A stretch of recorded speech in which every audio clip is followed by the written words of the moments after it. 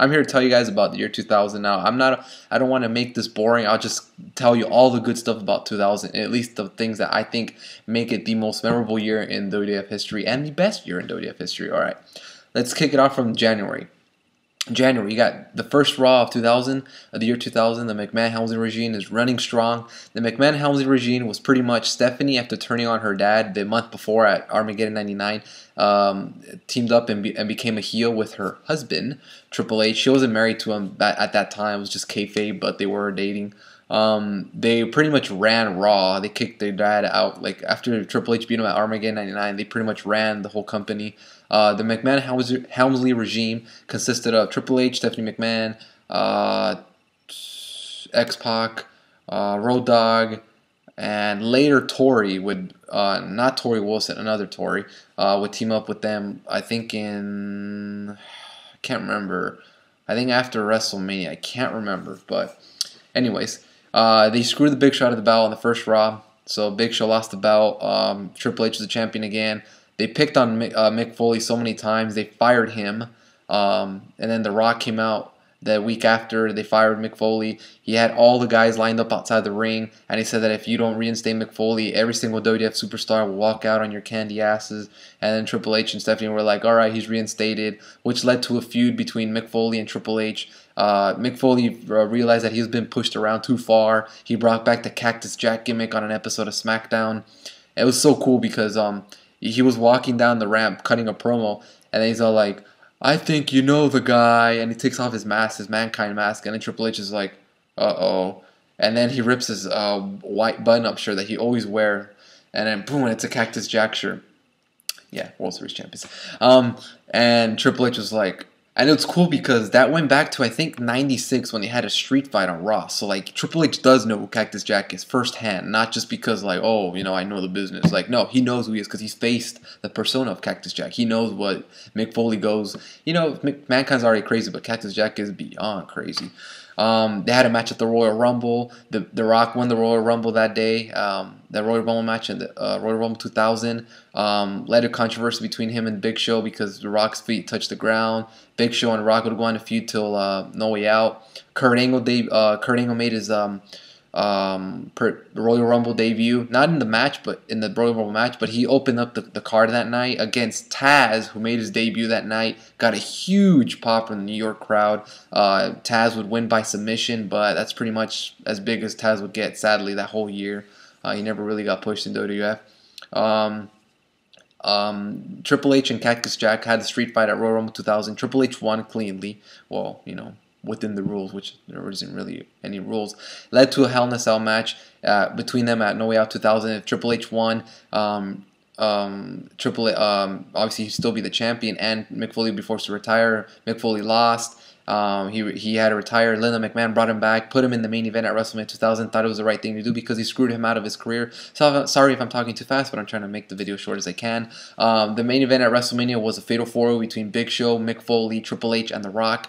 Good storytelling, I think. Not great, but good as far as, you know, the animosity these guys had against one another, Triple H. And when I mean that, I mean Triple H and Rock. I mean Triple H and Mankind and Rock and Big Show. All those guys had a nice little program going.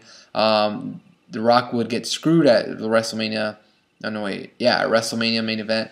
Led to a match between The Rock and Triple H at Backlash. By the way, WrestleMania 16 was Mick Foley's last match that year as a full competitor or active competitor. Led to a match between The Rock and Triple H at Backlash. The Rock won. Stone Cold returned that night just to do a run-in, which is huge at that time because we hadn't seen Stone Cold, you know, in the ring. He had a few promos where he blew up the DX Express bus and stuff like that. But to see him actually walk down the entranceway, we had not seen that since November of the previous year. So that was like a good 6 months without Stone Cold, which is, you know, a big deal at that time because he was like the cornerstone of the Attitude Era. The Rock would win that match. Led to another match between The Rock and Triple H. This is how the feud was just really good between these guys. An Iron Man match this time with Shawn Michaels as a special guest referee. There is speculation as to whose side Shawn Michaels would be on. If Shawn Michaels would favor Triple H, if Shawn Michaels would call it down the middle. No one really thought he was going to favor The Rock, but in the end, he called it down the middle. The Undertaker made his debut at the Judgment Day 2000 as the American Badass. He came back after being gone for like, I don't even remember how long he was gone, but he was gone for a while, months, and it was huge at that time as well. The match ended in what happened? Undertaker gave the tombstone to Triple H, which was a DQ, even though the clock had already rang. Shawn Michaels called it as a DQ, awarded the fall to Triple H, and with time expired, Triple H won by one fall, beating. He didn't really beat The Rock, but he beat The Rock for the WWF Championship. Led to a 6-man tag at the King of the Ring 2000. That's when King Kurt was crowned. He won that year. Just kept adding on to his year. This was, I would like to call it, the year of Kurt Angle, to be honest. I mean, I'm kind of going out of order here, but just going back just for a quick minute to WrestleMania 16. At that, Kurt Angle went to WrestleMania 16 as the European and the Intercontinental Champion. He defended both belts in a triple threat match that was 2 falls for each belt. So it was against Benoit and Jericho. He got pinned the first time by, I think, Benoit. Benoit became the Intercontinental Champion. That was done. And then he got pinned, and then they started the match over. It's like, okay, another triple threat match. And then Jericho pinned them, and Jericho became the European champion. So everyone thought, like, oh, man, they're just, like, letting the air out of his push balloon there. But no, he would keep going. He won the King of the Ring in 2000. The main event at King of the Ring 2000 was Kane, Undertaker, and The Rock versus Triple H, Shane, and Vince. And whichever guy from The Rock's team, whether it's The Rock, Undertaker, or Kane, would get the pinfall on any member of the other team, that person would become the WWF champion. The Rock ended up pinning, I think he pinned Shane McMahon. I can't remember. I'm pretty sure he didn't pin Triple H. The Rock became the WWF champion. He feuded with Chris Benoit going into Fully Loaded 2000, which was billed as the triple main event, and it really was a triple main event. You had The Rock and Chris Benoit in a great feud. Pretty much the only relevant feud Benoit got until like 2000 and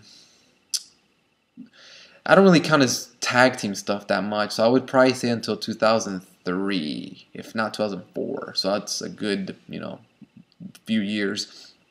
Then you had Undertaker versus Kurt Angle, also on that card. Then you had Triple H and Jericho in Hell H's Last Man Standing match, which for some reason you can't find it on any DVDs. I don't know why.